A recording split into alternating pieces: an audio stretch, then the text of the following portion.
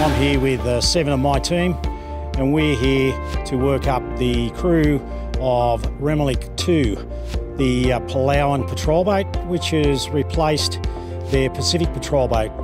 This represents a huge increase in capability for the Palauan Police Force, and it's our job to make sure that this crew are able to fully use this vessel to the best of its ability.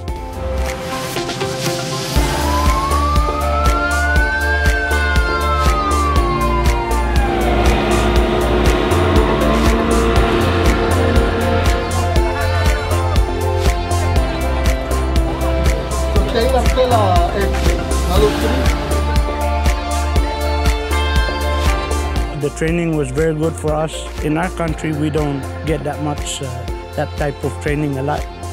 So it is very good for the crew, especially the new members who this was their first time to go through training like that.